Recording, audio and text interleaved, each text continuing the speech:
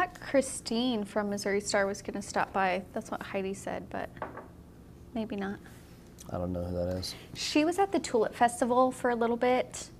She worked for Missouri Star doing like Block Magazine, and she was the one that had like a watercolor show. Do you remember? No. her? You'd probably recognize her. I probably would. She's really nice. I don't remember some things. I remember others. Do you remember all the food options we had when we were there? That is one thing I'll never forget. Do you remember how sad you were when we came back and you were just like... I just couldn't believe the options that were available in Utah. Keenan, that is how it is everywhere else in the world. How much did you hate having to Missouri where there's nothing? It's hard because that is what I would like. Right after when we were going to go to lunch, the first day we were back, Keenan was just like, I don't want to eat anything. I walked out the store, I here. walked right, I looked at Subway and I stopped. I turned around and I walked the other direction. I was like, there's nothing to eat in this And Keenan town. is just like, there's nothing. And I'm just like, this is my life now. Where it used to be what you just experienced, where literally anything that I felt like eating was within a 20-minute drive. Which is ridiculous. Anything. Fine dining. If I were to fast drive food, west like 20 anything. minutes, I'd be past Smithville in the middle of nowhere. I know. If I were to drive east, I'd be past Breckenridge in I the went to middle the of nowhere. Hangout today because the last 4 times I've gone to Subway and I'm like, I need a break from Subway. And then I go to the Hangout and Listen. I'm just like, this isn't better. Nothing is better. We are live. We love the Hangout. If you're familiar with the city of Hamilton. I just want food options. When I got to Utah, Brock kept asking me where I wanted to eat, and I'm like, well, what are my options? And he's like, anything. Name it, and it's here. I'm like, but what are my options? Anything, and then you can also have it delivered too. Yeah, even if they don't deliver, you can get it delivered. Like, Brock Someone and will I, pick when it up we for you. went to California, we had almost every dinner meal delivered because I was feeling really crappy and tired. And so it's like, what do you feel like? Hawaiian. Yeah. Let's order Hawaiian food and get it delivered. And we could. Yeah, which is so great. You would think. No, never mind. It's going to be fine. It's going to be fine. You don't have to comfort me. I've lived here for like 25 years. You're used to this. I'm used to this. I just had no idea. You just had no idea what I it was literally like have traveled everywhere with outside. the military, but never like to a city to stay and seen the options they have. Yeah, it's disgusting. You would think like a place like Cameron would at least have Uber or something, you know? Yes. But maybe that's just Cameron doesn't have a Walmart with pickup. Yeah, they do. No, they don't. Yes, they do. No. Yes. In the back. In the back? Yeah, you know, like in the bathrooms in the back, people go to like do number 2 because they No, don't I go mean front. like while I do know You mean you very can order, well. you like do like what big grocery stores do where groceries. you can like buy your cart and then the workers assemble it, you just pull up to the That front, one. they bring That's it out. That's what I'm talking about. No, they don't. No. They don't have that. Everywhere around us does. You mean Kansas City an hour away? Like where else is everywhere Does else? Chillicothe? Excelsior Springs. Do you know where that is? Yes, I do. They have it. Okay, but St. that's Joe has it. What is that city down past Chillicothe? They have it. Past Chillicothe, Brookfield, they have it. Cameron does not have it. I just thought there's things past Chillicothe. I saw the question in your eye. I'm glad you told us. Give the pregnant lady what she wants. Yes. Who wrote that? Mary. Mary, thank you. My Walmart has grocery store pickup in South Bend, Indiana. I think that's what IN is. Can't be Illinois. I don't like to comment on things I'm just like not this. going to assume. I just don't like to say anything one way or the other because I don't know anything. Usually wrong. I'm usually wrong. I Aisha said Hamilton is a great place, but Aisha, that is because you visit here. And whenever you visit a city, it's very different, right? I mean, we're not saying that Hamilton is not bad. not a great place. I'm just saying when it comes to lunch options. It's a cute, it's like You a have Hallmark Subway, movie town. Conoco, the Hangouts, Jay's Burger Dive, the whatever it's that salad place we get salads from. The salad place. The The bakery? The bakery. That's which the is word. closed. Never mind. You don't have the bakery. We need someone to come open a restaurant here, like a Chick-fil-A. Yes, I You agree. know, I heard of this guy, Chad, who can do restaurants. Risby? Rigby? Rigby? Is that what it is? He's a phenomenal chef. Interesting. I miss Blue Sage. Do you think he would so have much. ranch in his restaurant? No. Elma, Washington. That's cool. Where is Elma? I don't know. Stop asking me these questions, Sorry. Keenan. I just won't look at you when I ask that question. I'll just, where's Look up, Elma? Where's Elma? Welcome, everybody. Hello. Hello. I hope you guys are staying safe. Rita says, thank you so much, Sarah, for doing this live. I promise not to bug you anymore. You are welcome. I promised we would do it. And we're doing it. We're going to do this one. So if this is one of your first lives tuning in, first of all, welcome. Second of all, we are doing a project that's actually from like 6 months ago-ish, because we had to cancel the live that night due to a crazy storm. I think that was the reason. I can't remember. Well, we've only canceled like 2 lives. Yeah. So it's either crazy storm or technical difficulties. Either the internet wasn't working or there was a tornado warning or hurricane warning. What's the one we get out here? Tornado? Tornadoes. Yeah, we get Sorry. tornadoes. The Bible Belt. It's fine, I'm fine. Who is from the same tiny town in California that I am from. What are the odds? I know, Alberta, California. It was so funny because he was like, I'm like, oh, I'm originally from Northern California, but I just recently moved to Missouri. He's like, oh, I used to be in Northern California. Where at? I'm like, oh, Sacramento area, because nobody knows what Alberta is. Yeah. He's like, me too, he's like, but from a little town called Alberta. And I was just like, what? And I'm like, I'm from Alberta. How big compared to Hamilton is Alberta? It's probably smaller than Hamilton, actually, but it's Really? surrounded by so many cities like the elementary school that my daughter went to in Alberta was smaller than the Hamilton Elementary School. Interesting. So it's a very small farming community, but there's so many larger cities surrounding Yeah. it that it doesn't Just seem small. Takes like a few minutes to reach. 20 heavy minutes, I'm in population. downtown Sacramento, like all that area. So it's pretty cool. Oh, we're getting some freezing on the video. Yeah, I was just gonna say we just got a warning that we are uploading very slowly. Okay. So there's gonna be some freezing. There's going to be freezing. There may you be guys. some feed cut out. Would it help if I turned my Wi-Fi off? I don't know. Would it help if she turned her Wi-Fi off? I have no Can- idea. I'm so sorry. I can't turn mine off. I'm monitoring things. No, don't turn yours off. You need it. I just got excited. I was like, what a great idea. We'll limit what we're using. Why do we even need the Wi-Fi? Let's shut it all down.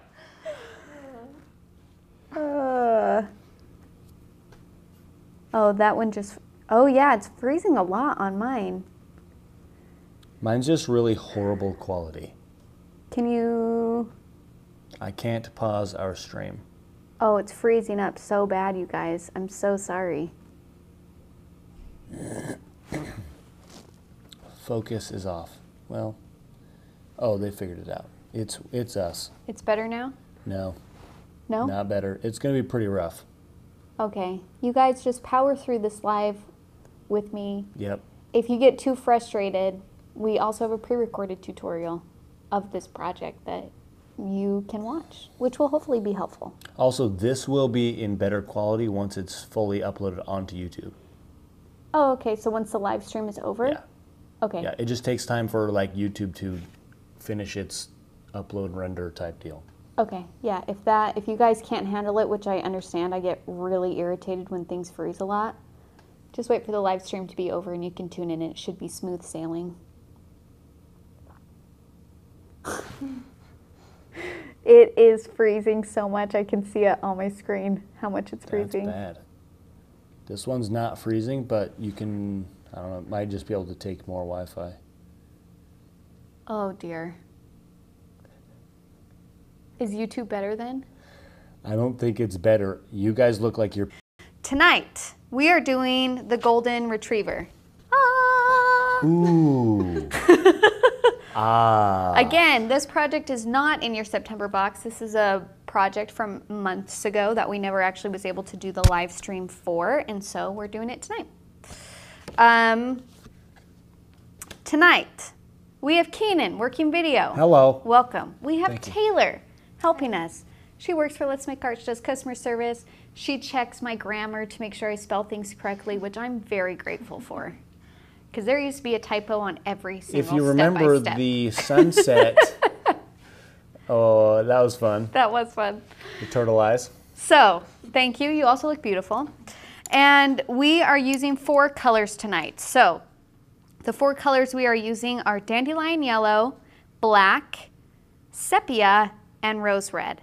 By the way, we looked up sepia, and you can pronounce it sepia or sepia. So, nobody's wrong here. Everybody wins.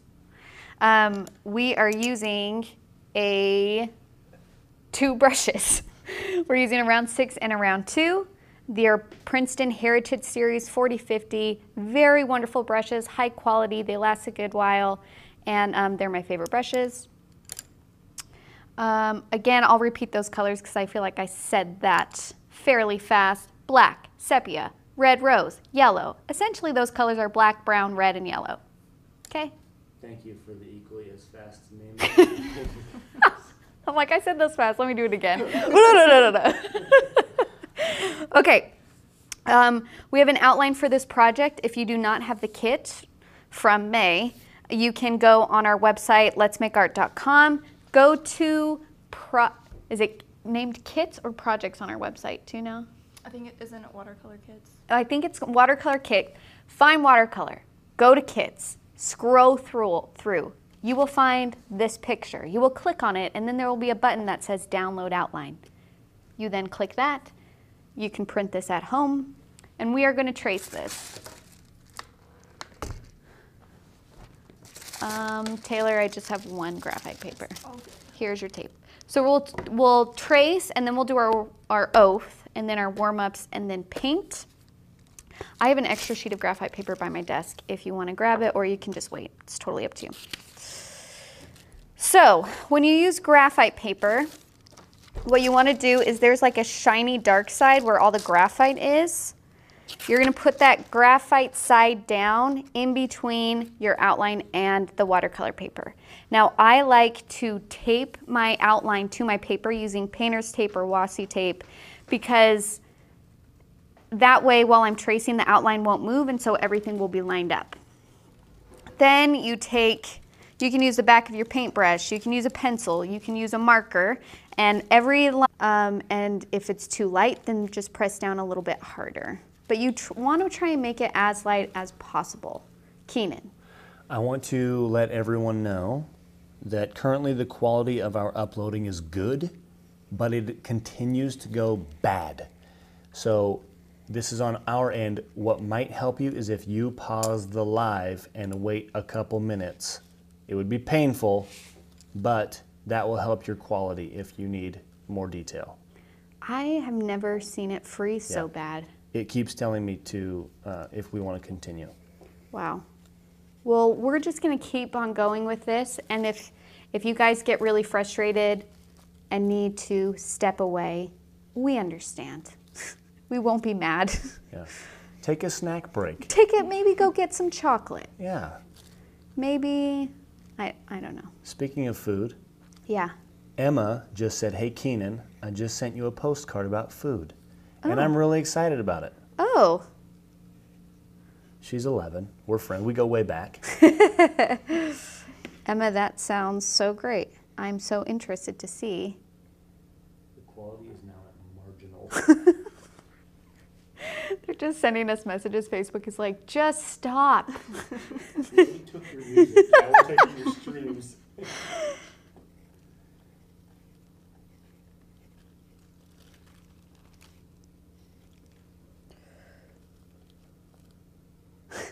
Barbara said, I don't think you're meant to do this tutorial.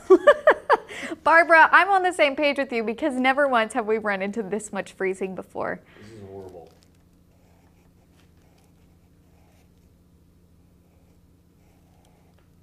Yeah, we're losing a lot of viewers too. Yeah, we're at 137 on YouTube. Well, that's all right. Ooh, Teresa said she just poured a bowl of mini chocolate chips. I love snacking on chocolate chips. Can I just say my favorite are the bittersweet Yes. chocolate chips from Ghirardelli. Is it Ghirardelli? Yeah. Yeah. So are they the semi-sweet kind, or are they the milk chocolate? Okay, bittersweet is not semi-sweet. It's like dark chocolate. It's like dark chocolate It's almost. like the same thing. The semi-sweet are gross. Okay. I want you to have an adult palate, and that means you need to embrace dark chocolate and I bittersweet refuse. chocolate. I will continue to eat marshmallows that are drizzled in chocolate, and it will not be dark chocolate. It will be milk chocolate. I'll never forget how much, I mean, you and Brock were so disgusted that I bought dark chocolate Reese's. What? Like, they were mad at me, It and was I was gross. just like, they're so much better. I think anything that's not dark chocolate is too sweet. I Dark agree. chocolate is just, and it's better for you. Yep.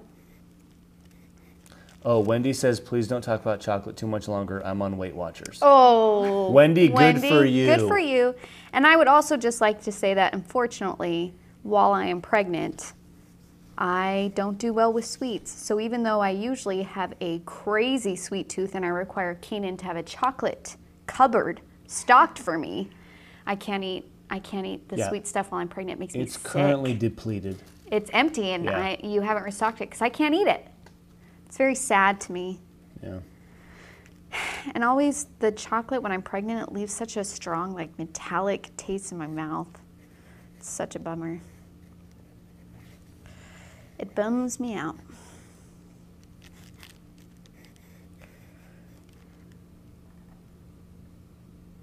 Ooh, Amy said she's snacking on a mix of chocolate and peanut butter chips.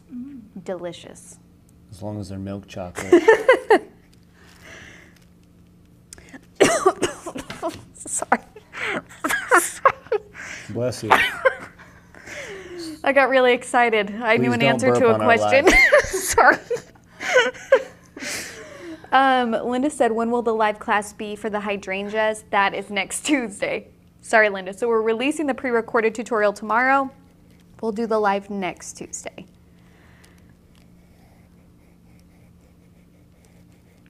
How's your outline coming, Taylor? Oh, do you want a pencil? It's okay. Sorry. I was just improvising.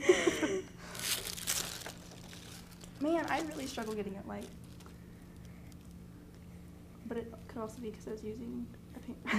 The back end of the paintbrush will probably get a darker line naturally. Andrea, we are located in the same exact city as Missouri Star Quilt Company. Shayla said, is there a close color to sepia? I have raw umber, ripe sienna, burnt umber. Will any of these be close? I don't have sepia. So probably, Shayla, if you do a mixture of the raw umber and a little bit of the sienna, that should probably work.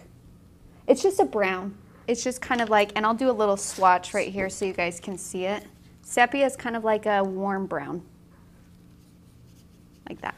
So if I remember correctly, burnt umber is kind of like a desaturated brown, and burnt sienna is a really, really reddish brown. So maybe if you do something in between.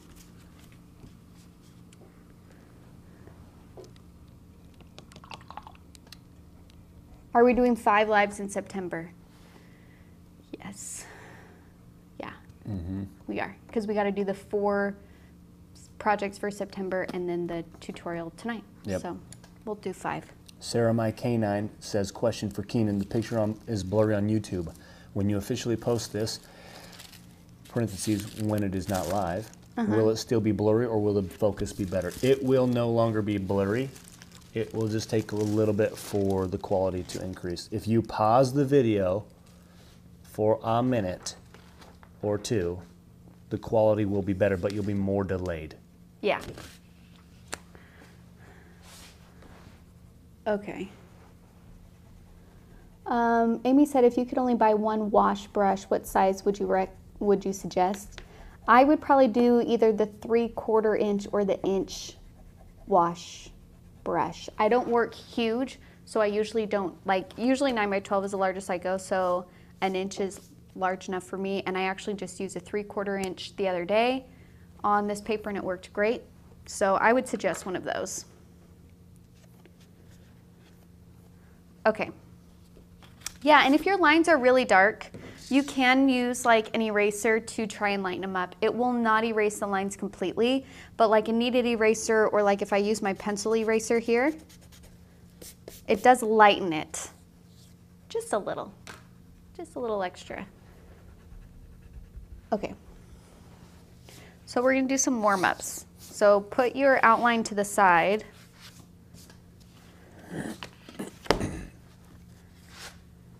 Get your paper. Let's do our oath first. So if you can raise your right hand and repeat after me. I promise to be kind to myself. I promise to be kind to myself. I promise not to compare my work. I promise not to compare my work. And I promise to have fun. And I promise to have fun. Thank you. And I like to start off that way because, gosh, sometimes we don't realize how much we're holding our breath and thinking, uh-oh, here we go.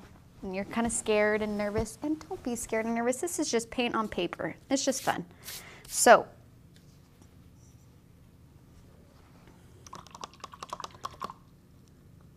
get your paintbrush. So we're going to do a couple warm-ups. Now, probably the biggest technique that I use in this project is I like to blend. So I like to put my dark values down first and then blend. So when you're doing things like the fur on the chest, and I'm just going to sketch it out. You don't have to sketch it out, but like, let's say my fur chunks kind of look like this, okay? So what I like to do is I'll grab some color, and I'm just mixing all the colors in here to get a dark brown.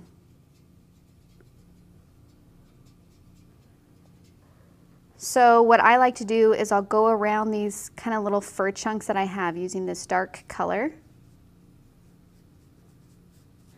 And then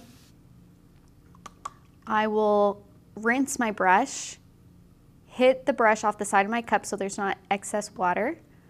I'll put this here so you guys can look at this. And then I'm actually going to pull down and transition to a lighter value.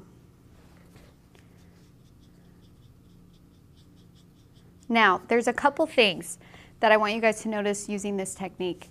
One of them is if you are pulling from the very top of where the darkest part starts, you're gonna lose your darkest value. So usually when I pull values, I give my dark area a little bit of space and I pull from the bottom.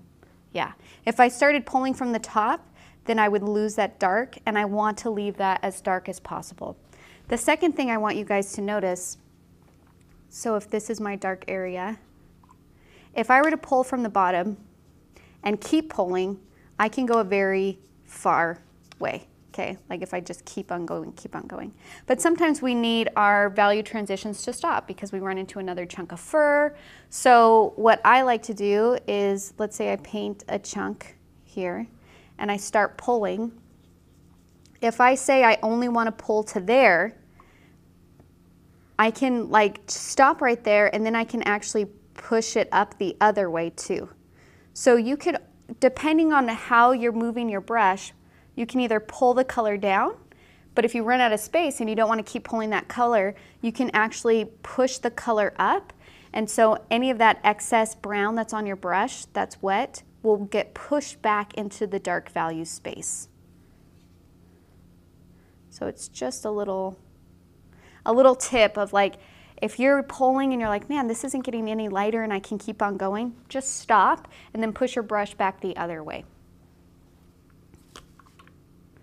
And this technique is essentially the same thing as we do in our other warm-ups, which is just a value transition. So if I were to take my paintbrush and completely, like, I was about to say baptize my paintbrush in the paint. What's a better word for that? Like submerge, thank you. If you submerge your paintbrush in the paint and get the belly nice and full, then you can do your dark value here. And then almost immediately wet your brush, dry it off, and then just keep on going lighter and lighter. That's the same idea that we're doing here as this. We're just putting it in like the fur areas. Ashley says drench. That is also a better word. Flood. There's so many other words I could have used than baptize. Baptize is a pretty good one.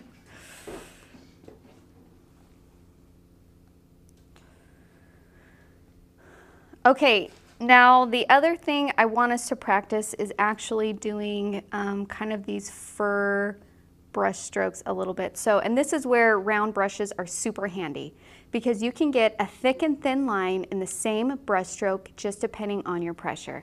So, if I get my paintbrush filled with paint and like, let's say you're looking at like the hair on the ears here and also a little bit on the chest, what we want hair to kind of do is it's thick and then it kind of like waves and thins out. But it does take practice to like get the pressures right. So when I'm pushing down, I'm getting a thicker line, and then as I lift my brush to get lighter pressure, it can go to a point. Yeah. And for me, it's actually easier for me to get a smoother line, like a more curved line, if I work quickly, and I almost like, I'm kind of doing this instead where it's like a wisp, where it's like whoosh, whoosh, whoosh, whoosh. Sometimes helpful if you make the noise. Taylor? Always helpful. Thank you. The worst one. So just kind of practice that, that like curved line that gets to a point at the end. So I'm actually like lifting my hand and my arm, I'm pulling away at the end. And if you need to kind of exaggerate that to help you, there's nothing wrong with being like,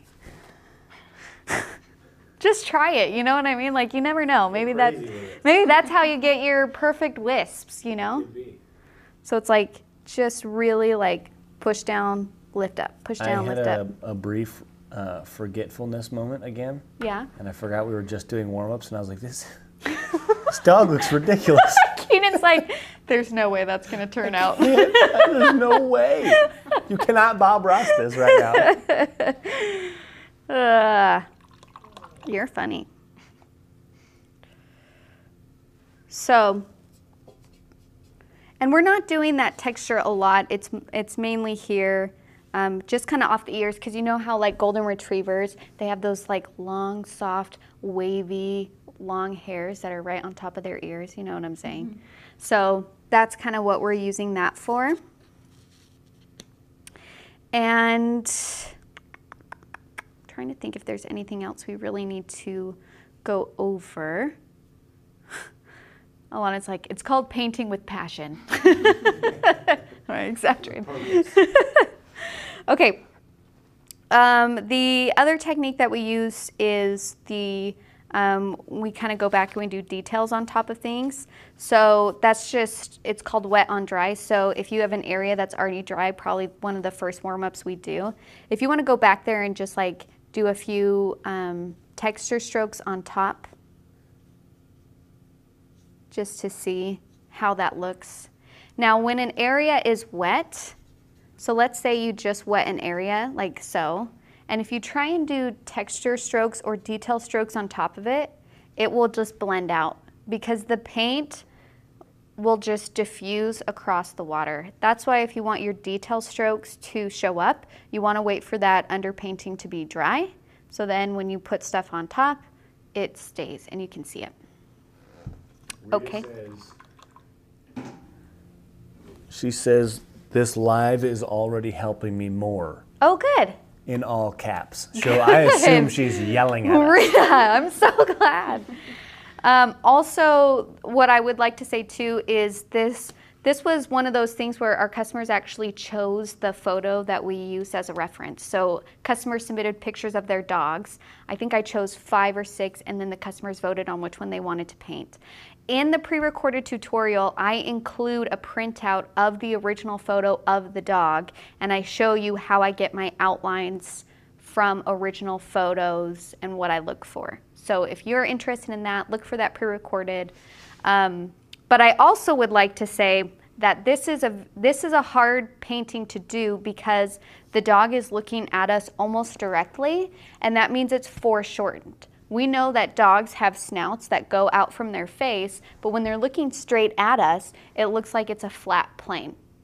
So if you're having trouble creating those 2 planes and creating that sense of depth and perspective, it's super helpful for you to start with animals or people or whatever in profile. And which is what we're doing with the cat, which you'll see. If you already start with something that has a perspective that isn't foreshortened by the angle, it's way more easier to communicate what's going on. So just a little warning, this one was hard because this dog is looking at us. Okay? So you guys are doing great. Let's move on to our painting. Susan says, thank you again for playing piano for my boys. They loved it because I played for them. They did some lettering, and then they also, I said I noticed a piano, and I said I'd like to hear them play, and they posted a couple videos, and then I posted a video for them. That's so great. That was a great time. I love hearing when people, especially kids, love piano. Yeah. Danison's chimed in. He said hello, hello. Oh, Danison. So great to hear from you. Oh, I feel like I forgot an outline on my dog. They're asking for a sloth. Yes. For what? A sloth. We'll do a sloth. You guys, sloths are my favorite animal. We 100% are going to do a sloth. Maybe 2 per year. Do you know the zoo has a sloth now? It I does? just got it last month. Maybe Fun we fact. should take a work field trip I and take agree. reference photos. I agree. I bet we could contact them and ask if we could do a live in their zoo. Zoo. These are great, all great ideas. You guys are great. I'm willing to ask weird questions. And I'll need to go for, editing purposes. Taylor will absolutely. She'll just have to listen to everything I'm saying and be like, no. Wrong grammar. Okay, focus. We're going to do this. All right. So we're going to start with putting our very first step. Step 1 is putting the dark values in our dog. I would also like to say one other thing, which is for me as a painter, as a watercolorist, I like to put my dark values in first and then blend to my light. I would like to acknowledge that that is not the standard practice with watercolor. I understand that, I'm acknowledging that, but I would also like to say you can approach painting however you want, and there's no wrong way. This is how I feel comfortable doing it. If you feel more comfortable putting your light values in first and starting with light washes and then doing medium washes on top and then darkest values on top, nothing wrong with that either. So I'm just acknowledging that there's different ways to approach paintings, and I do it a little bit differently, especially if you've had watercolor training. Please don't be angry at me. That's just how I paint. All right, here we go. So I'm gonna mix a dark brown because I can use straight sepia, but for me that's just not quite as dark as I want it to be. And I could possibly just mix black with the sepia, but what happens is when you use only black to mix colors, it's gonna add a grayness to it and it's gonna automatically desaturate the color. So that's why I have the red and the yellow to bring some warmth and some color back in to my dark brown. So I've grabbed my sepia, I'm gonna grab a little bit of black, which it makes it a dark brown, but it's kind of a gray brown. But if I add some yellow in there and I add some red, look how much warmer that brown is compared to that. So that's why I do the things that I do. For warmth. For just a little color depth and warmth. Okay. Shayla says there's a sloth rescue in Oregon that allows you to sleep with the sloths. And it's an organ. What? If you ever came here, I would love to paint with you live. Shayla, if you don't do this immediately and take pictures. Go live yourself. If you are not already doing this, that is amazing. Okay, dark values. So I got my dark brown mixed on my brush. And so the dark values, looking at my dog, are between the eyes here, around the mouth on the right side, and underneath the eyes here. That's where we're going to start. So I'm going to kind of follow my outline here and start putting in my dark values. And if you have a dog that's similar in structure to a golden retriever, I know it sounds really silly, but it's super helpful for you to feel your dog's face to understand what we're painting and why we're painting. If you feel a dog, they usually have a crease in between their brows right here, and it always goes in.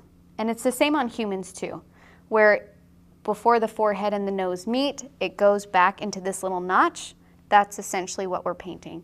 If you look at people or dogs, we have shadows underneath our eyes because those are our eye sockets, and it goes in, and then it pops out where our eyeballs actually pop out. So like just feeling the forms on your faces or on your dog's face, really helpful to understand why you're painting it the way you're painting it. Okay, and then the right of the mouth.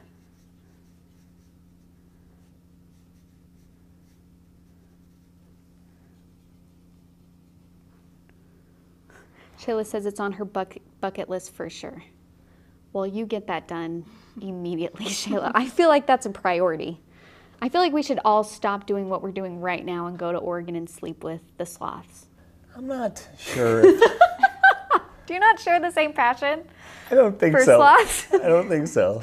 I just think they're so amazing. I feel like they're kind of dirty. I don't know. But here's the thing. They just lay there and their food crawls to them, Keenan. Imagine if this is they've got it made. Imagine if this is what you do and then you're like, I'm hungry. And then you're just like, aphids, aphids. I'm not a fan of aphids myself, but if it was milk chocolate chips. They just all came. They crawled to you. Okay, so I got the little scoop. We have a shadow kind of up here. Lana's like, I'm in my car. Good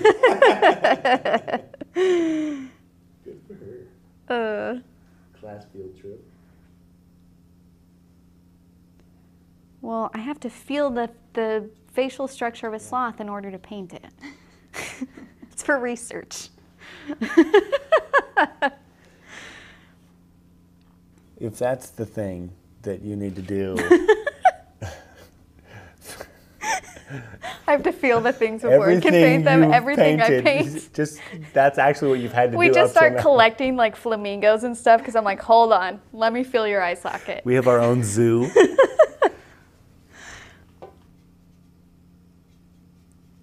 Okay, I had to mix some more dark brown.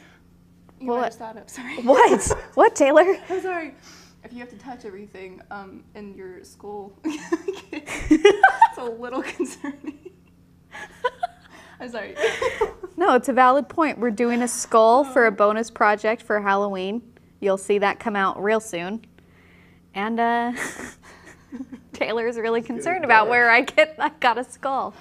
Don't worry about it is all I got to say. Okay, so we're also putting some shadow in around the head. So this is kind of like the neck, in between, in between the space, the neck. I don't have to explain where that is or what that is. The thorax. Nope. Dragonfly. And then also like the ears, we're gonna work to the right side of these fur marks.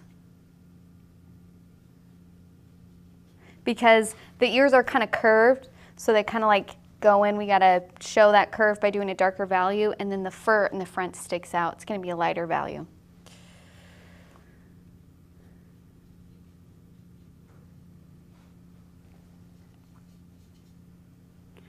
We'll do the same thing on this side. Work to the left of the fur. Now, one problem, well, I don't want to say problem because we're not quite there yet, but the longer your paint dries on your paper, the harder it is to blend out smooth. And I don't know why. I'm wondering if it has to do with the humidity of where some people are at. For some reason, it's really hard once you put something down to blend it out. So I'm getting ready to move on to step 2, which is we're going to blend out to our lighter values. And so what I'm going to do is I'm going to just grab water, and I'm going to pull the color that I already put down for the dark values, similar to what we did in our warm-up, and I'm just going to start spreading this color.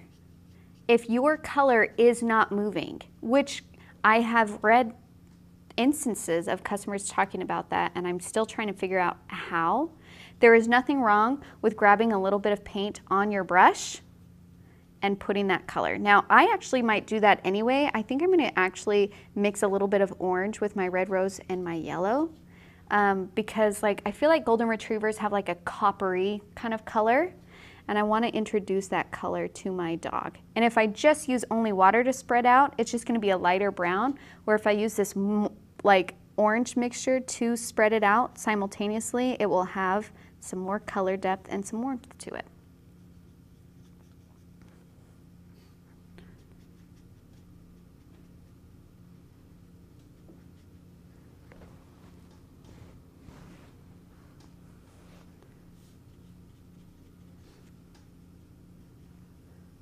Now, as you get further down on the nose, right kind of on like the outside of the, I don't know, I'm going to call them lips, we want that to be a pretty light value. So what we're trying to communicate with this value change is that this part of the nose on the dog is back here, and then it's coming out towards us. So the way to communicate that foreshortening and that perspective is by changing up the values.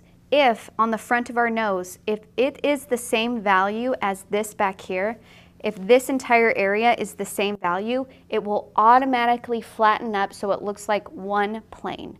And that's why we're trying to be really communicative and clear with our value transitions, that the front of the nose is actually out here and the top of the nose where the eyes are back here. So it's that. What's up, Keenan? Could you put the blue tape under the reference photo, please? Oh yeah, is it too glary? Yes. Let's see if this will do it actually. Is that helpful?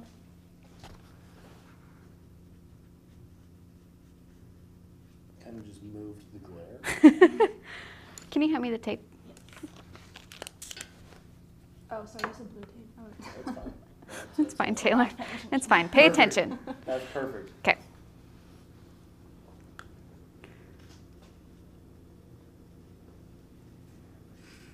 Jowls. Oh, jowls. Yeah. Muzzle. Yes. Value These are all sculpting. better words than what I used. What? What did you say, Keenan? Value sculpting. Yeah.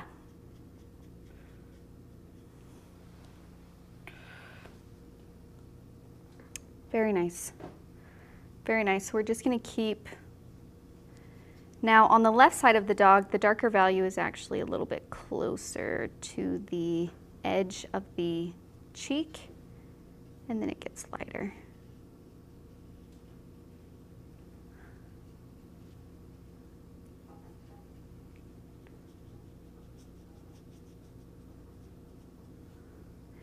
And this is something to kind of pay attention to, and it's really hard if you're not familiar with watercolors, but you're familiar with oils and acrylics, which is your tendency is going to be to use these watercolor paints as regular paints and only use your water for rinsing. But with watercolor, the water is, you have to envision it as a paint itself, as a paint color itself. So like most of what I've already painted, I use just water and pulled color from my initial laydown of putting in the dark values. So I know that that's not our first, what's the word I'm looking for? It's not natural for us to use water to paint, but that's essentially what we're doing. So I'm gonna avoid the eyes, like the eyes themselves. I'll do like underneath the eyes and around the eyes, but I don't want to paint the eyes just yet. That's a little bit later. But I forgot to put in my little shadows on the top here. And if you forgot to put a darker value in and you put the light value in first, don't fret. You can always layer. So I'm like, oh shoot, I forgot to fill in those dark brows. Well, that's okay. I'll just do it right on top. No biggie.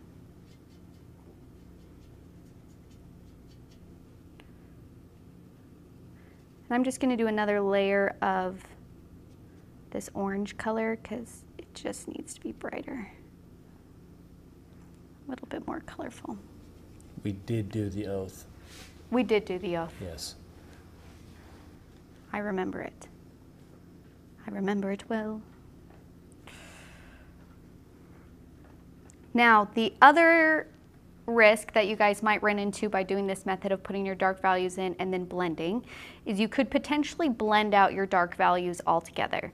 That happens to me sometimes. It's not a big deal. The beautiful thing with watercolor is you can always go back in with another layer of dark value and put that in. So if you have to go back in and redefine some of these dark values, nothing wrong with that.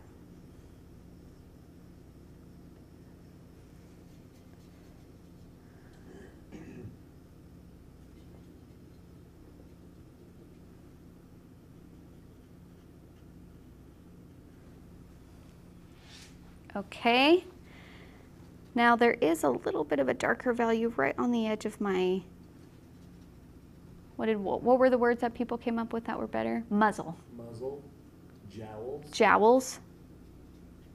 Just a little bit, and there's an extra little value change right there, just to show that it's round.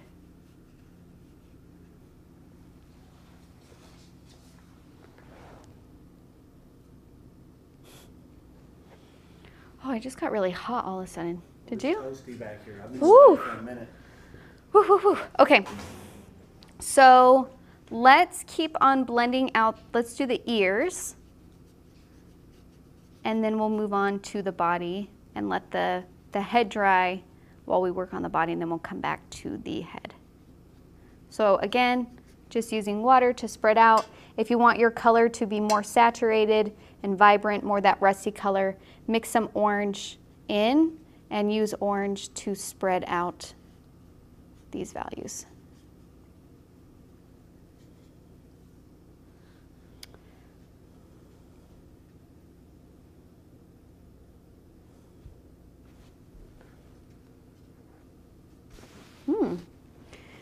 Nancy says, you mentioned bringing animals to you. Back in the day, Hallmark kept a small zoo-like area to bring animals over from the zoo for their top artists. Really?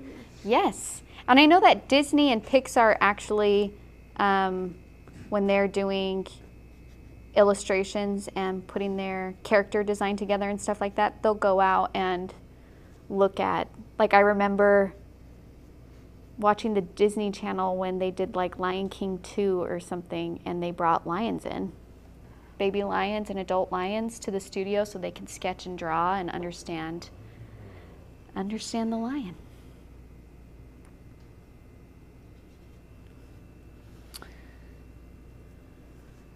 If you put color down and it's too strong, Amy, it seems like that's what you're saying, you can always lift color up. So let's say I decide to put orange right here, and then I'm like, whoa, that is very strong. All you gotta do is wet the area, take your paper towel, which I hope you guys have handy, you should always have a paper towel handy, and just blot, okay? That will pick up the extra color. Then you can take some brown and just cover color over it, okay? No biggie. And then it's gone. Not a big deal. Okay. Wanda says they did that for Bambi too. I think they did that especially when they were doing hand-drawn illustrations before they moved to computer animation. I mean, I'm sure they still do it in the beginning for computer animation, but yeah. I know that they had to have those references. But still, they'll go out. Like I know when they did like Coco, they went to, or Ratatouille, they flew their team out to France to eat in 5-star restaurants. I would be horrified to do that because rats are disgusting. But they wanted to get that feel of like that restaurant experience feel, including the noises that you hear and things like that. It's really interesting. Clara says, I wonder if Disney felt the lion's eye sockets. Probably. I mean, if they were serious about their job. They probably did. I don't know. Probably not. Okay. So we're going to move on to step 3. We're going to do the dark values on the body. This is where we're going to do a lot of what we did in our warm-up. Really quick, Amy just said, my golden retriever is all black. So she must have a, like a chocolate lab or a black lab. Do you know tone differences? Yes, yes, yes. So usually there's color undertones to black. Most of the time they're cool colors like blue or purple. It really depends on the lighting though. So, but I usually use blue for different tones and black. What? Why are you looking at me like that? Becky B says rats are sweet. I love my boys. I'm assuming that she has rats. Michael's Aunt Nicole had 2 pet rats and she loved them so much. I just have They're had smart, I think. mice and cute rats in little- my houses since I'm a baby, and I just hate them because they eat things. I think if they're pets. If they're pets, they're probably that's what she's clean saying. and gentle, Yeah. and they don't have terrifying eyes and claws. Okay, Get in your so bed. I'm taking my dark brown, and similar to what we did in our warm-up, I'm going in and working underneath these kind of fur sketch marks that we're painting. And so essentially what I'm doing is, and this, I say this a lot, so I'm sorry if you've heard it a lot, but it's true. When you're doing things like hair, leaves, grass, fur, when you're working with individual, tiny, tiny little things, your brain is going to tell you that you need to take the time to draw out every single one of those hairs, because we know that dogs have individual hairs, and so we're like, yes, we'll draw individual hairs, same for humans' hair, things like that. But actually, they gather into chunks, and then those chunks layer on top of each other and create shadows and work in and out through each other. And that is what we're trying to paint, and that is going to give us that realistic feel of depth, of volume, and of shape.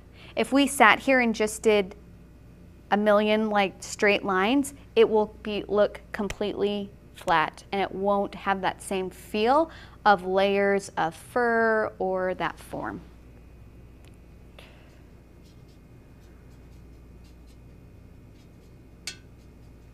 Okay, now on the right hand side, the top of the fur that's coming out here is actually dark. So this side, and that's because it's coming out from underneath the neck. The chest is farther away from us than the chin, so automatically this is going to have a darker value back here. So on the right, and again, these rules are really dependent on your light source. So if our light source is coming from the left-hand side here, these are going to be highlighted because the light's hitting them. These ones are going to be more shadowed because they're coming out from underneath the neck and the light is not hitting them directly.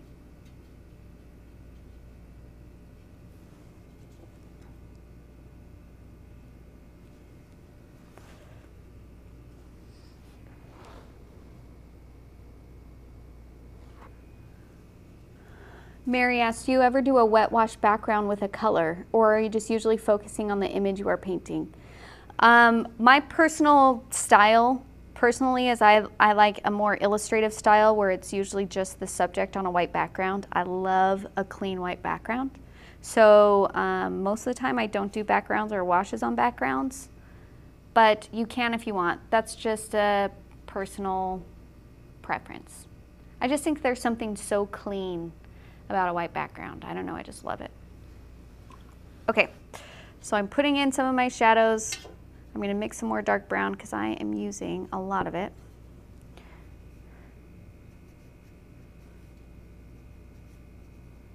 And if you want to do extra little fur chunks that aren't here, absolutely you can. The outline, I want you guys to keep in mind, it's just a guide. You don't have to follow it exactly. Maybe you don't like how I do outlines and you just want to do your own thing. Absolutely nothing wrong with that. You guys have complete freedom over this painting. It's yours. You're the artist.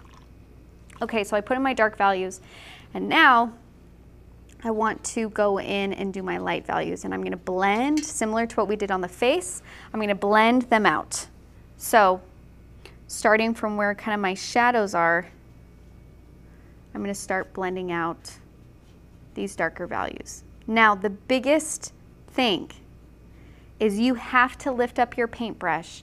You have to let there be light and medium and dark values within this area, or else it will all flatten out into one value, which will make it seem like it's on one plane and there isn't any texture.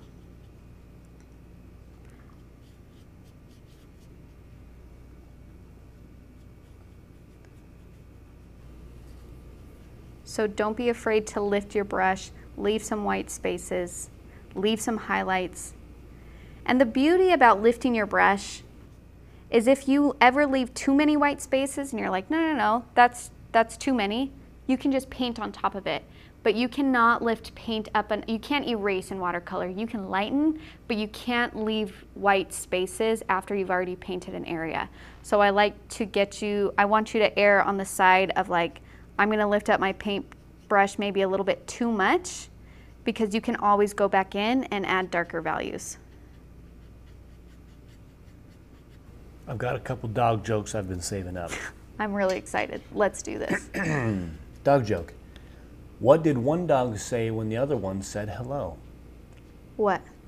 He said, ah, a talking dog.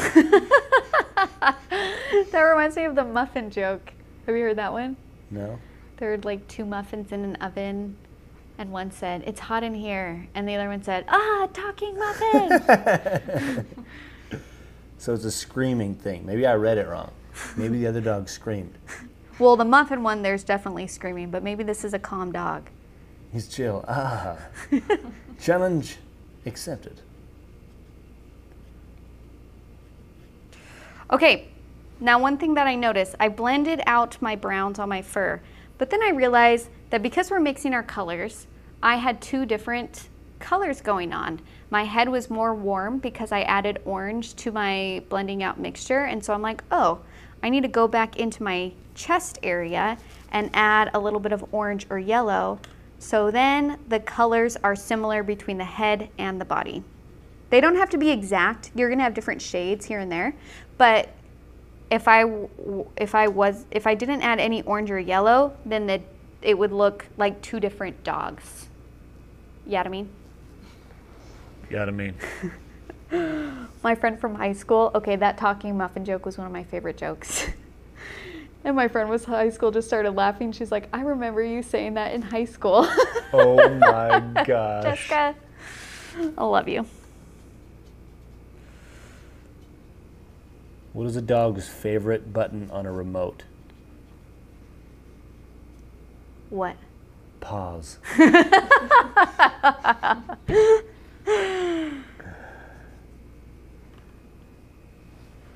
Okay, and again, you might blend out your dark values doing this. So if you need to go back in and put some darker values back in, that's okay. That's what we want. We want to get that feeling of layers.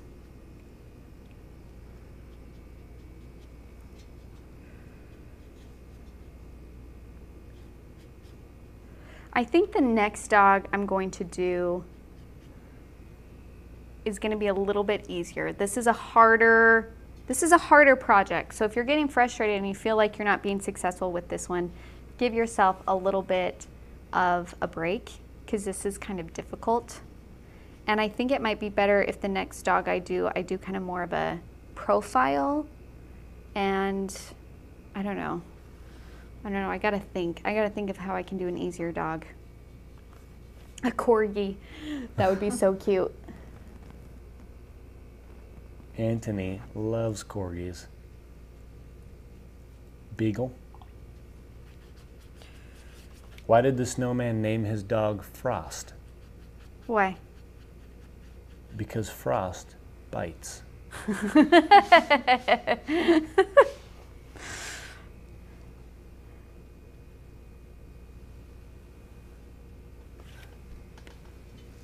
Okay, so I got my furs.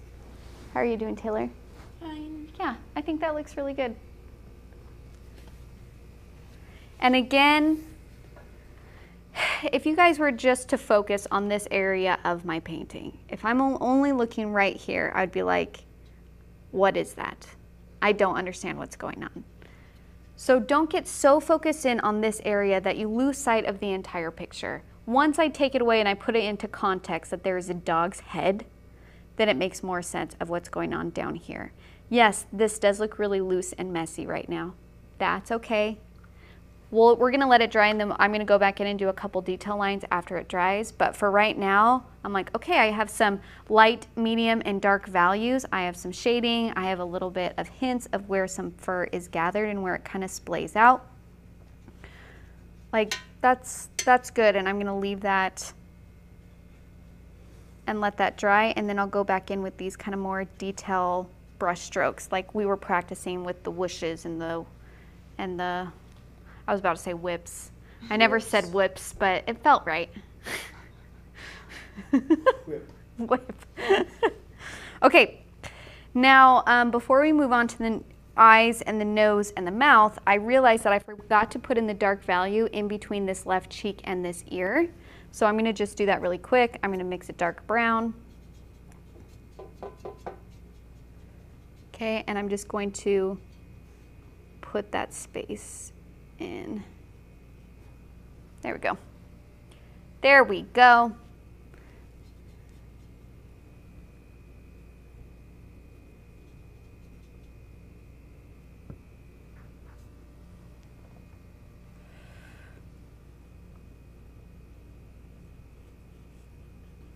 Susan promised her son Daniel to ask if you will ever paint a chameleon, a parrot, and a snake. Ooh, I will 1000% do a parrot. A chameleon sounds really good. A snake would be really interesting. I don't know if I've actually ever painted a snake. But the chameleon would be fun because they have those great eyeballs that stick out a lot. That would be fun to paint. And a joke for Michael. My husband, Michael? Yes. Oh. How are a dog and a marine biologist alike? How? One wags a tail and the other tags a whale.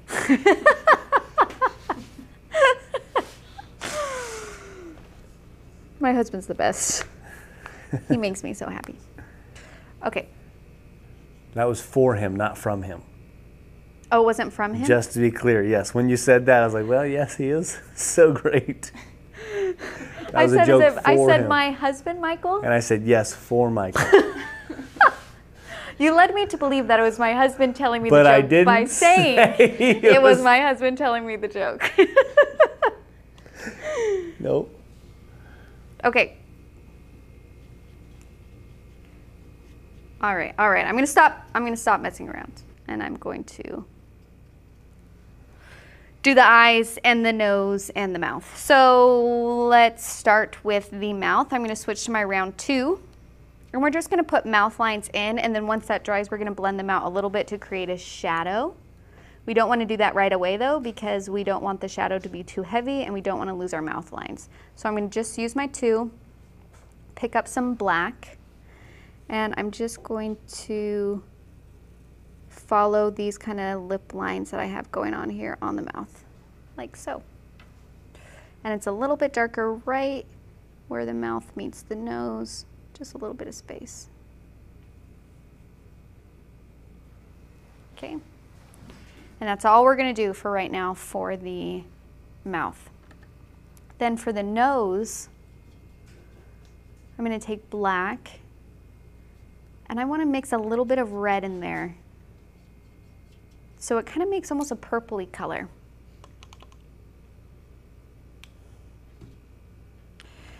On the bottom part of the nose, so dogs' noses, they have the top and then it tucks under where the nostrils are. Almost always the top of the nose is going to be a lighter color than the bottom of the nose because the bottom of the nose, same for humans, goes back in.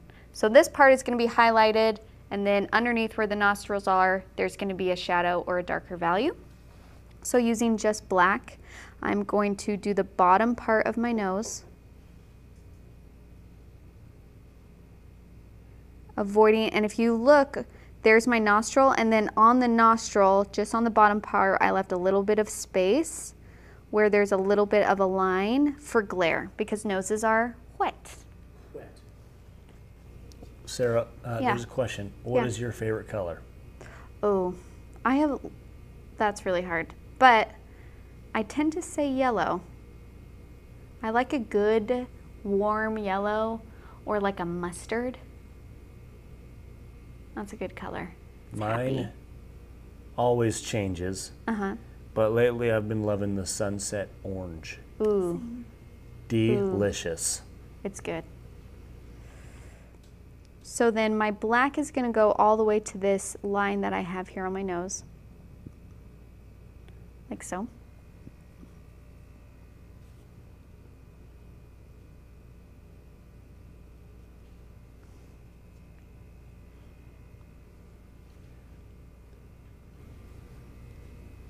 Rhonda says, I'm not good at mixing colors yet. Couldn't you just use a brown and maybe yellow and orange instead of all those colors?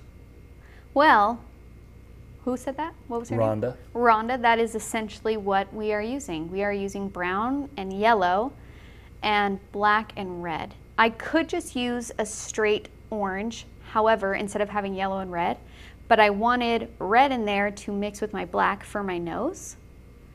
And I wanted a little bit of yellow in there for my highlights on my dog. So if you want to use just straight orange, absolutely you can. This is your life and your painting. You can do whatever you want. But sometimes what I like to do is I'll do the primary colors that you use to mix the secondary colors, and then I have the freedom to use those colors as well. So instead of being stuck with one color, I have 3 now that I can put in my painting. When it comes to the nostrils, what I like to do is using a damp brush, I'm going to wet the area with the nostrils, where the nostrils are, so using just water. And then I'm going to drop in the black. And I don't know why, but when I do this, the black tends to stay darker than if I just picked up black on my brush and put it straight onto my nose. It dries darker. Again, I don't know the science as to why, but that is what I've experienced. So that's what I do. Now when you get to the top of the nose, I'm going to use more of this like purpley color. It kind of has undertones of like, I don't know, it reminds me of copper undertones. So I'm going to put a little bit of yellow in there. And I'm going to just do the top with that color.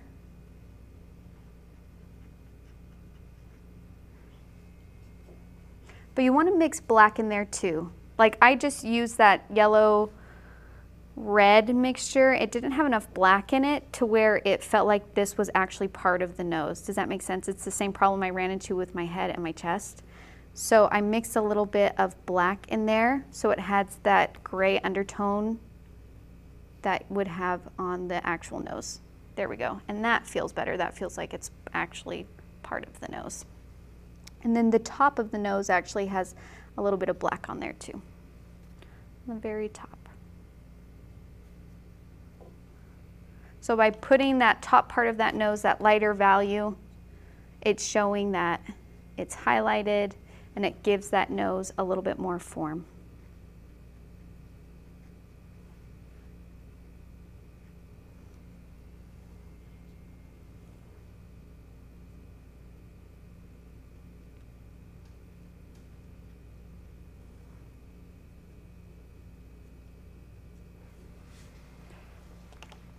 And if you want to like do right in the middle, even a lighter, while it's wet, I can just do a little swoop right in the middle and do even an extra little highlight right in the middle of the nose.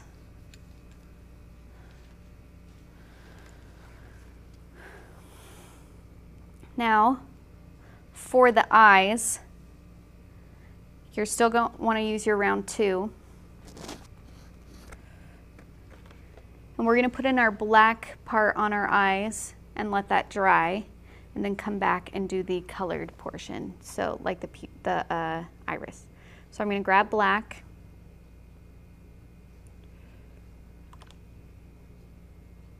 and using just black, I'm going to do,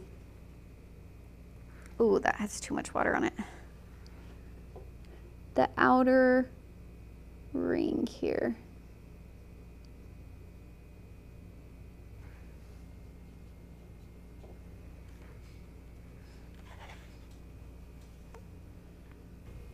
How many shades are there in the Dandelion Co. paints? Are there somewhere around 27, 28? That sounds right. I don't know the exact number. I don't It's either. less than 30 and more than 20. Perfect. Okay.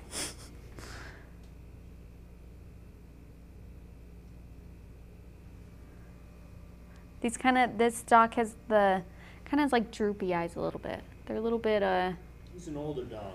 yeah. Old Sammy.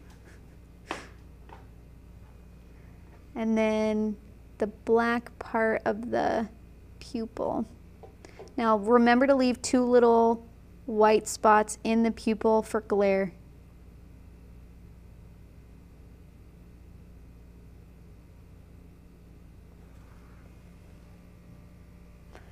Okay. Do the same thing on the other side.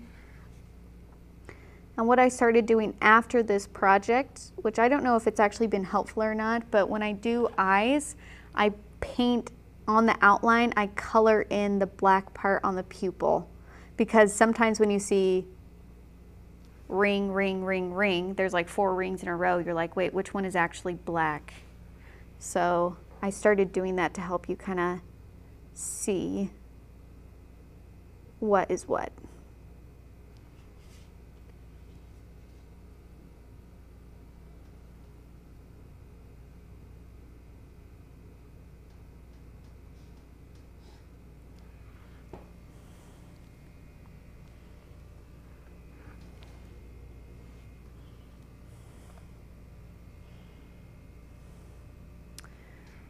And then we're gonna let that dry for a little bit and move on to another area. This is too wet that if we tried to put the iris in right now, the brown or the orange color and the black would bleed together. So we're gonna move on to a different area while we're waiting for this, and I'm gonna go back to the mouth and blend out. So if you look at the mouth, dogs usually always have, like from where those lips meet their nose on the front of their snout, there's always a little bit, depending on the coloring of the dog, it's either pink or like grayish black. Just right there, it's a little bit darker, and then it lightens up as they get to the sides of their muzzle. So I'm gonna just take that black that we used to do the mouth line and just take a damp brush and just blend that out. Now this is where it gets a little bit tricky. You wanna make sure that the black is not darker than the nose. And if you actually want to mix a little bit of brown in there so it's not just gray, you absolutely can. We just want to darken that right at the mouth, but we don't want it darker than the nose.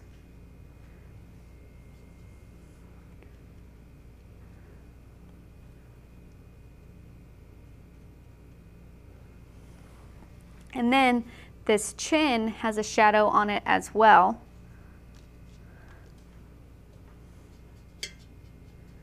So I'm just going to mix a little bit of this dark brown and put that in there.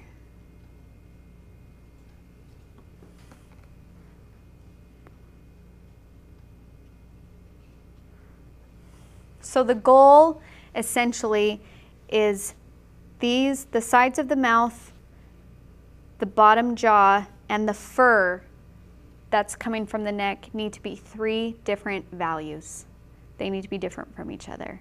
And if that means you got to really darken this bottom lip to make it clear, that's what you have to do. I think that's what I did in this reference photo here. You can see that this bottom jaw is pretty dark, especially compared to the chest.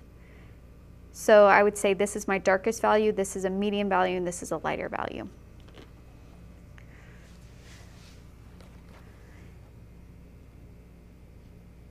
Now my lip line kind of disappeared on my right hand side from blending. That's okay, I'll put that back in.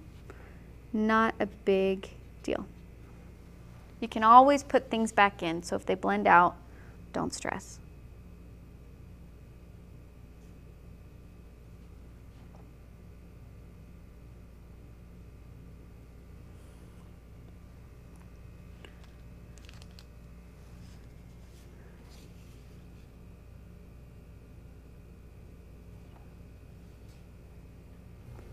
What do you get when you cross a bird, a car, and a dog? Bird, car, and a dog. What? A flying carpet.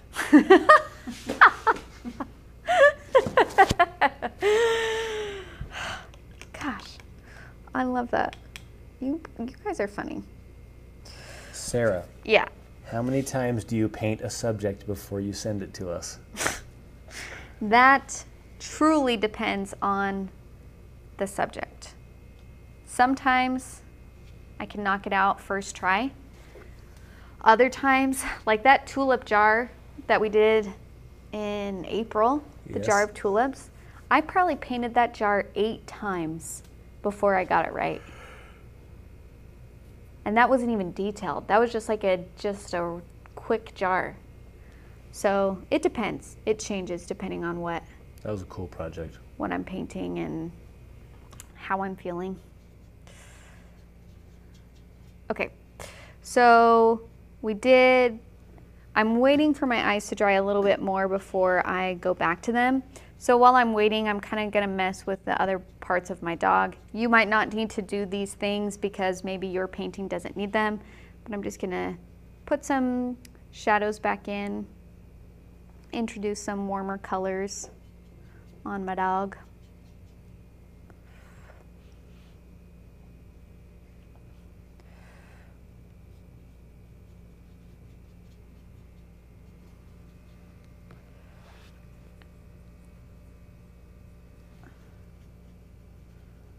Okay, now you can see I left like a small white area around the eyes of my dog. So essentially that's just gonna be a darker value. So I'm just gonna go in and put that in now.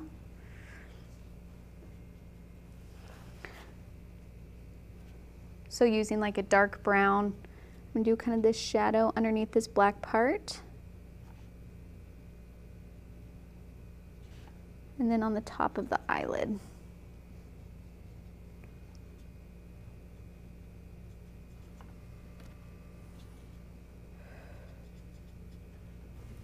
This is the kind of dog you'd put in the back of your Chevy Silverado, 4-door, 4-wheel drive with low mileage. Are you dreaming of your future vehicle at this moment?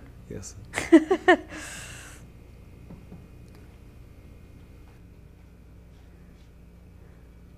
What if we set up a Patreon for like help Keenan get a reliable car? A reliable car that he doesn't have to take apart once a month. Because although he's been living in Missouri most of his life, he has gotten a vehicle that is not 4-wheel drive and is essentially useless in the snow. And I'm trying to sell it. Don't tell people that. I'm just saying, like, how long have you had that car? 3 years. It's really only been 3 years. Yeah. No, it's already been 3 years.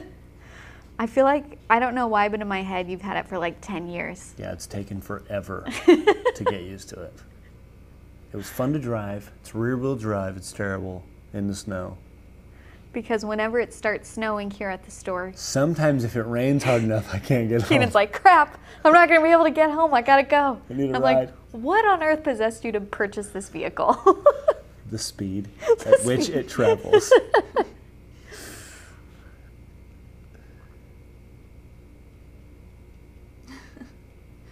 Debbie said you have to start getting paid first. Debbie, don't remind him that he Oh, that would got help a paycheck so in much. months. If I had a No. paycheck, I'd be able to get a car for sure. No, but then you would miss out on this wonderful opportunity of being a part of Let's Make Art.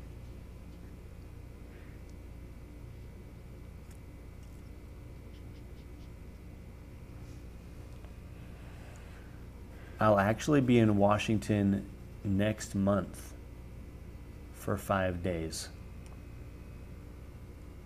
Where at? I say that because there's a comment on YouTube,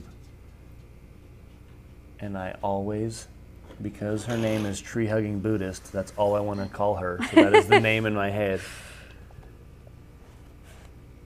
But she says, seriously, hit me up.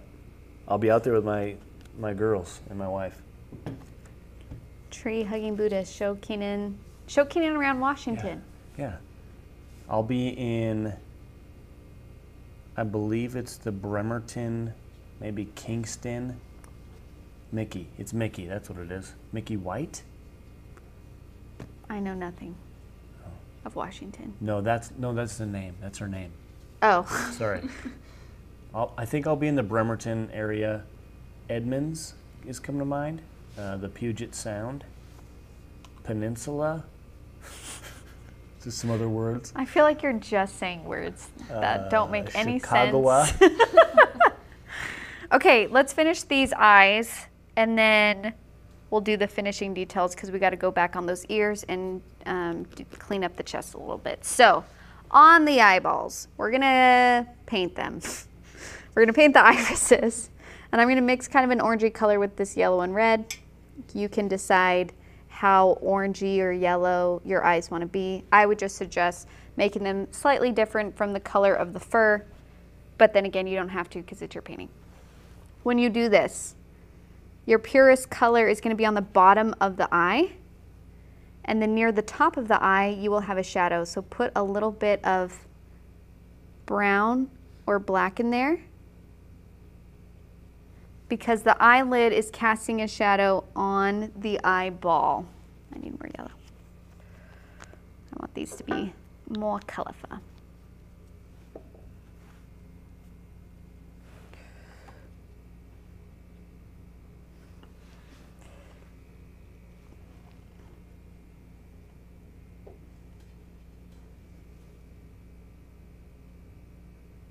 So again, it's going to have a darker value near the top of the iris where it's peeking out.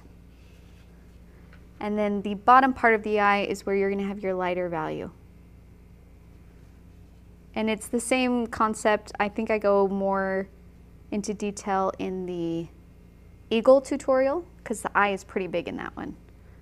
So it's a little bit easier to see what I'm talking about.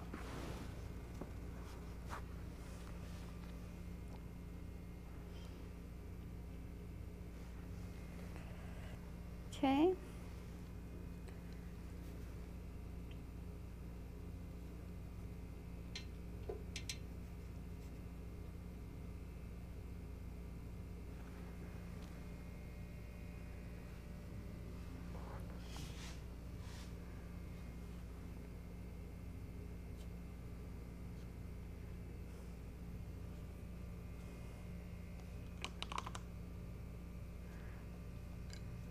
Okay, so there is that. Now, if you are trying to make something darker and it's really wet and you keep on doing layers and it's not getting any darker, wait for it to dry and then come back and make it darker. So sometimes the best thing to do in watercolor is just to move on to a different area and then come back to it after it's dried for a little bit. This dog looks sad. It does look sad. It's a somber dog. He knows more than we do.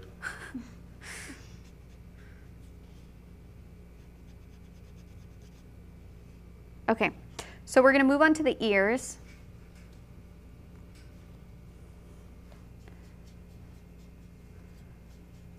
So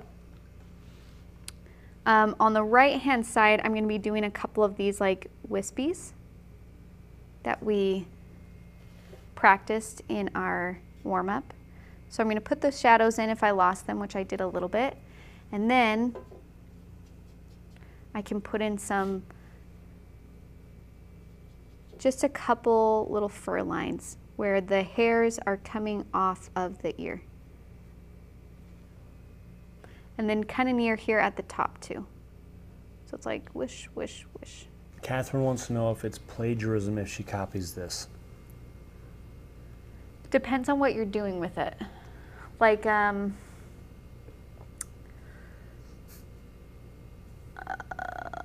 do I explain this? So I had to contact the person who posted this photo to get permission to use the photo as a reference for my kit. Usually, like standard practice is if you are using a photo directly, copying from it, you could potentially get in trouble for that if you sell it.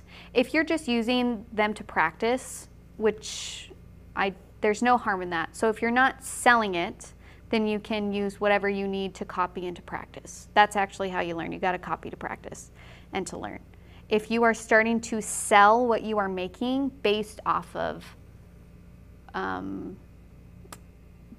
work that isn't yours, and that even includes photography, then it is plagiarism. So It just depends. It's situational. So if you're just doing it to learn, there's nothing wrong with that because you're not selling it. It's when you start to sell it that you get in trouble. Clear? Clear. For us at Let's Make Art, we are okay with you selling the originals that you make with us. So if you painted this dog and your neighbor loved it, remind her of her dog Sam, and she wanted to buy it from you, we're totally okay with that. I will say that we are the exception. Most companies and most artists do not let you sell the work that they do through tutorials. We're just really nice. We are nice. For now. For now. Okay. Now the same thing on the right hand side. I got to put my dark values back in. So kind of do those like detail wisps a little bit. And then on the top, they kind of like have some hairs that kind of curl out.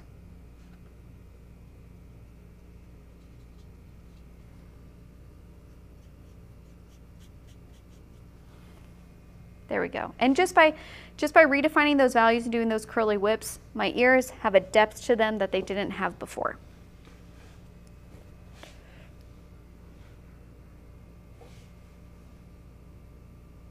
Okay, and I'm going to do the same thing on the chest. So we're on the very last step now, and this is where it's a good idea to take a step back from your painting, look at your painting objectively and see, okay, what are some areas that I need to go back in and work on? What are some areas that are overworked? What are some areas that I need to leave alone, etc. So I'm going to go back in and I'm going to kind of redefine some of my shadows. And then if you want to do a couple like fur detail lines on top where it's highlighted, so we're doing kind of like the same thing that we did in our warm-up except thinner. So I'm using more the tip of my brush to kind of do these little wisps here. And then these ones are going to be more thicker. So just by putting in those little lines of texture in between, those hints of the areas where the fur kind of separates, and we're just kind of bringing a little bit of that extra, we're making our paintings a little extra, you know? In a good way.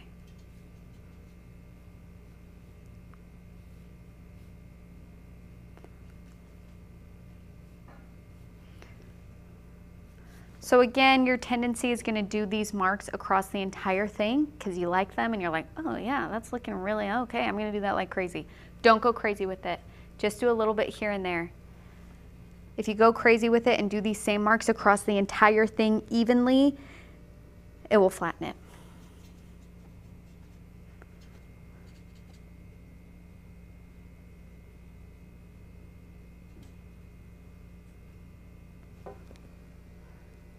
Yeah, there we go, there we go.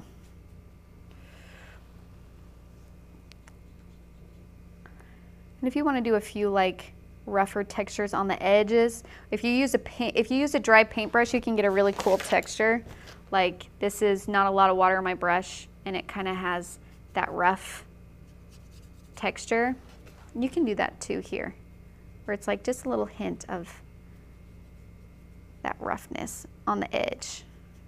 Here and there. I think it makes it cool.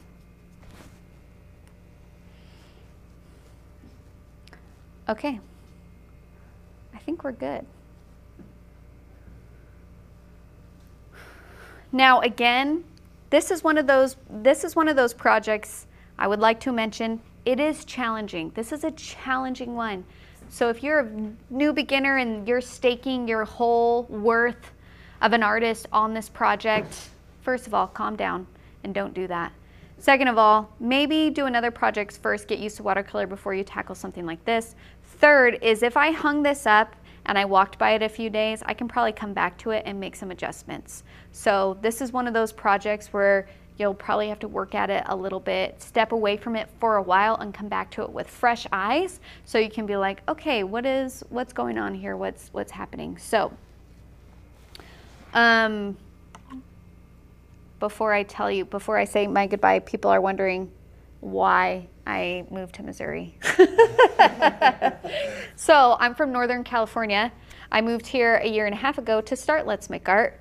My business partner, who I started this with, is from Hamilton. He started the Missouri quilt company with his family about 10 years ago, and then he stepped away from that and decided to start an art company. And I was an artist that he knew from college. We were just acquaintances, and he just called me up on the phone one day and was like, hey, do you want to start an art company with me? And I was like, sure. And he's like, well, I live in Missouri, and it would be really hard to package all these orders by myself. Would you be willing to move out here? And I was like, sure, why not? So that's what we did. It really was because I was flying back and forth for the lives in the beginning. So I was gone half of the week.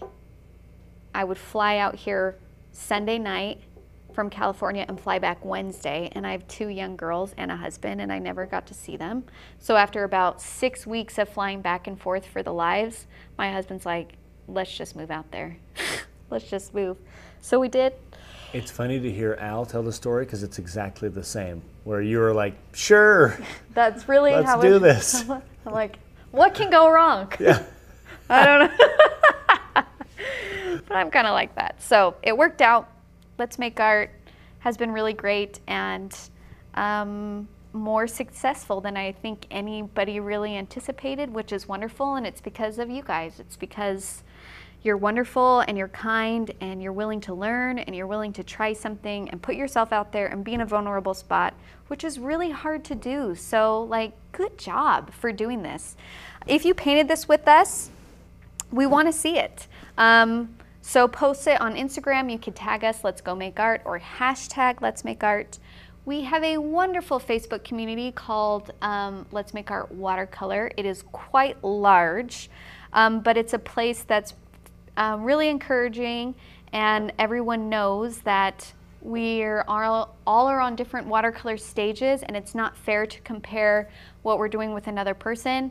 It's not, if Keenan was sitting right here and painting next to me, it's not fair for him to compare because I have been watercoloring for years, daily, and he doesn't have that practice.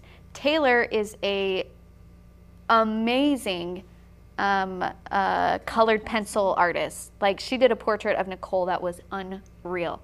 And if I tried to do that, it wouldn't turn out the same because I don't have the experience in colored pencils that Taylor does. So we can't compare ourselves along this journey because we all have different experiences and we're all at different stages and learning differently. So don't just think it's something that you're born with and it's not for you, because it absolutely is. It just takes practice. So you can join any of those communities. Keenan, you ready to do the close-ups of our dogs? Yes, I was wondering if, yes. Okay. Okay. Tell us when you are ready. Taylor, you're going first in 3, 2. And we have Taylor with her beautiful dog. Taylor, what's its name? Buddy. I used to have a golden retriever. Aww. Oh, that's great. Okay, there's Taylor's. Moving on. Here's Sarah. Brought to you by Let's Make Art. We have the dog named Thomas. Thomas. Serious. Somber. His middle name is Sirius. Tomber Serious. Tomber Sirius. Cray. So this is my dog. Did I tell you that somebody tagged me on Instagram of a Jimmy Fallon like gif of him doing this? No. Yeah, it was so great. That's awesome. So anyways, you guys are amazing. Thank you for tuning in and being patient. We released this tutorial months ago, but hopefully the live, you were able to get something from it that the pre-recorded wasn't giving you. And again, I would like to say this is a hard project. I'm going to tackle the dog another time, and I'm going to figure out a way that it's not as complicated as this one we've done here. But if you did this, kudos to you. You're amazing. And share your work. I know it's scary, and you guys are amazing. That's all I gotta say. Hydrangea tutorial releases tomorrow for September. So September box officially starts tomorrow with the hydrangea. You're gonna love it. That's It's it. gonna be great. Bye.